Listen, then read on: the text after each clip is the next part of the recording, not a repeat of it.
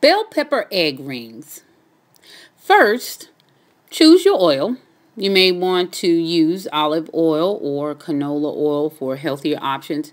And next you will need to pour it in a pan and allow it to warm. While you're allowing your oil to warm, go ahead and whip up your egg mixture. In this particular egg mixture, you'll notice that there are carrots, there's some spinach, there are also green onions. I threw in a little bit of meal flaxseed for extra fiber. You may want to experiment with some other no salt options such as curry, maybe even a little paprika. Next, after you have done your mixture, the next thing you'll want to do is to cut about 2 big rings about 1/3 inch. And I suggest that you cut them in only 2 so that you can kind of monitor and that they'll all cook evenly for a better quality product. Next, you'll need to insert your ring into your hot oil. And then you can begin to let the ring cook for maybe about 1 minute or less. And then after you do that, you should have a brown ring.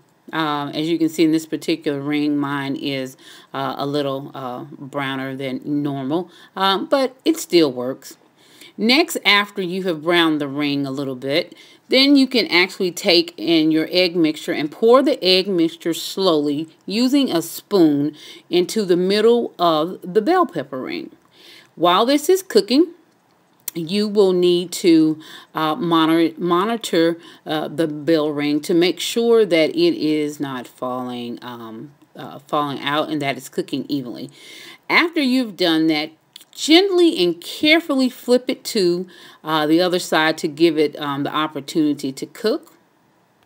And once it is done, why not consider taking like an orange or tangerine or some other contrast color to garnish your egg rings as such. And so here you'll see this particular bell pepper ring has been garnished with the little tangerine that was in the previous picture for a beautiful array, something yummy and colorful, and possibly something you can get the kids to eat as well. Talk about a great opportunity to play with your food. And here's another rendition of the egg ring decorated, and be sure to serve up this to your family and enjoy. It's going to be great. Thanks for listening. From Stuck to Start, visit us at ZakiaSKiles.com. ZakiaSKiles.com. Take care.